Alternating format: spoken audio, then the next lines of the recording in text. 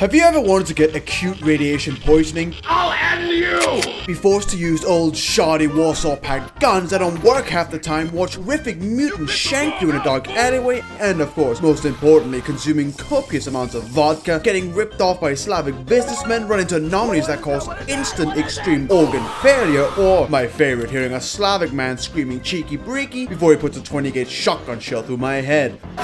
If so, well then, welcome to Stalker Anomaly. Now, I know what you're thinking. Stalker, isn't that the game filled with bugs and a horribly unstable game engine? Yes, you would be right, but that's also why we're here. If you've ever seen any Stalker gameplay and thought, what the hell is this? Well, what's even going on? This terrible guide's for you, and by then, you will want your very own Trabant, because who wouldn't want a glass fiber death machine wherein the crumble zone is the whole car? This is also not a Stalker game, it's a mod called Anomaly, which combines all Stalker games into one, and it's free. I just wanna be pure. Ah, the rotting, mutilated corpse of communism lives on.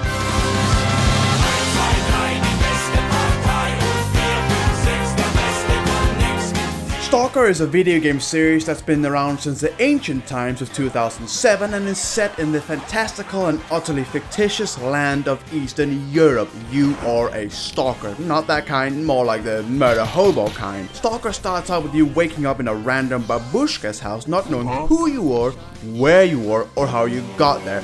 First thing any proper Eastern European man does in this scenario is check his Adidas backpack, not for food or a map or anything like that. No, he's looking for vodka. And thank God we've got some. Crisis averted. Whew. You then leave the little quaint village and head onto the road. 10 meters later you get mauled and killed by mutant cats and a Ukrainian Pumbaa. Welcome to the zone, comrade. Stalker takes place in the Chernobyl exclusion zone, or simply called the Zone, home to a bunch of different baddies, space and time breaking anomalies, what the fuck is this piece of shit? And horrific mutated things. Why the fuck would anyone willingly sneak past the shoot first, ask questions later, military perimeter surrounding the zone? For adventure,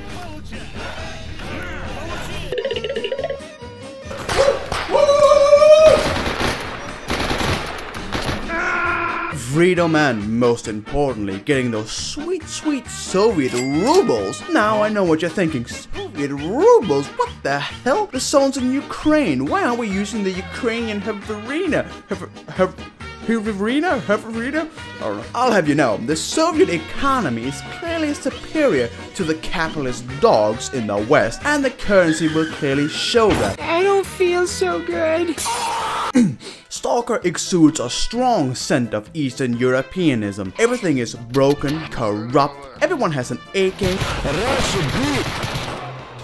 and the weather's fucking horrible. Now, unless you've been living under a rock for the last 44 years, you should know what an Eastern Europe is. But in case you don't, I'll do a quick rundown of all you need to know about Eastern Europe to truly enjoy Stalker. Rampant alcoholism, systemic corruption, and lastly, being invaded by the Russians. Almost all Eastern European countries share these common traits. Except for the ex-Yugoslav nations, they only do two things: war crimes and making songs about how they want to commit war crimes. The Czechs are known for drinking beer, pornography, and they got invaded by the Russians. Hungary, racism, they got invaded by the Russians. Romania, stealing, they got invaded by the Russians. Bulgaria, yogurt, what?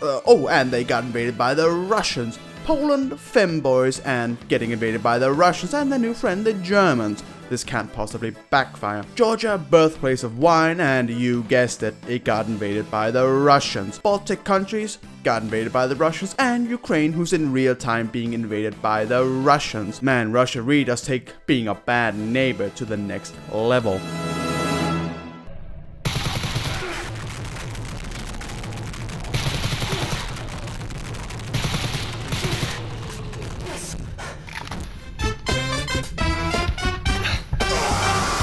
Returning to the zone, Stalker is all about the grind. You typically start out with a Makarov pistol, the Soviet pea shooter, and you have to acquire better gear through killing, shifting through the rotting corpses for good loot.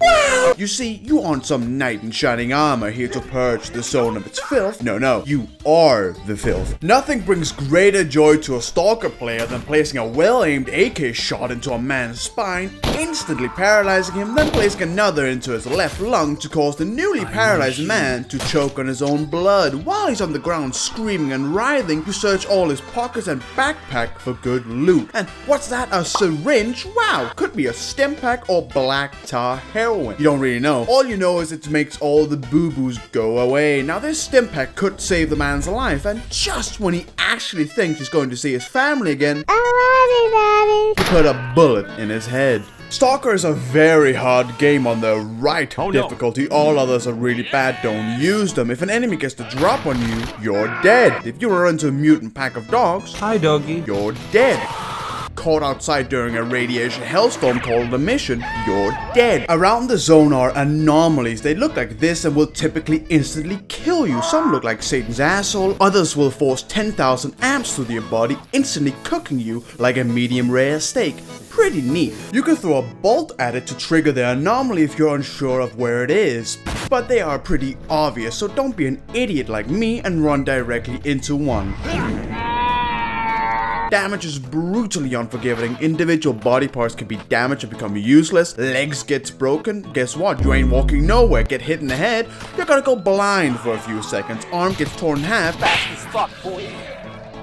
You're gonna drop your gun, and while you're scrambling on the ground trying to find your gun, that bloodsucker's friend is going to clap your cheeks. See him!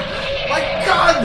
Let's do them! This is your overall health. If this goes to 0, you die. Bandages are used to stop bleeding, medkits for recovering overall health. Some items provide yellow temporary health, others permanent white health. Most people take 1 to 3 shots with a good gun to kill, including yourself.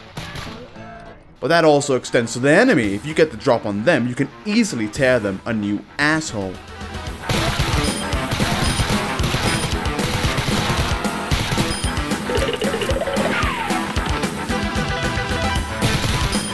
Stalker is sometimes also called a survival horror game, and the survival aspect consists of you ramming a whole can of Heinz baked beans down your throat and washing it down with a whole bottle of vodka while being shot at. The horror consists of a post-Soviet depression fogging your mind, all the while spooky mutants make noise in the decrepit slums of Eastern Europe. So if you're outside in the woods and hear a spooky sound,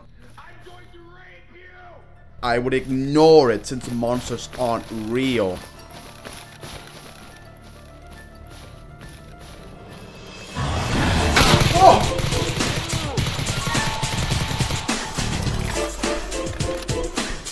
Holy! Ignoring sounds is a critical mistake. While most of the game revolves around you fighting the worst things on Earth, humans, sometimes you face some true nightmare-inducing mutants. These are rare, but the further you go into the game, the more you will encounter them. Watch out, watch out, watch out, watch out! Many can often only be noticed by the noises they make. I can smell you. So be careful and awake. If you hear some sort of grunt, you might want to look behind you. Trying to sneak around, but I'm dummy thick. And if suddenly your screen gets covered in piss, that means there's a psychic mutant near you. Might get lucky it's just a psychic zombie, or it's something much worse.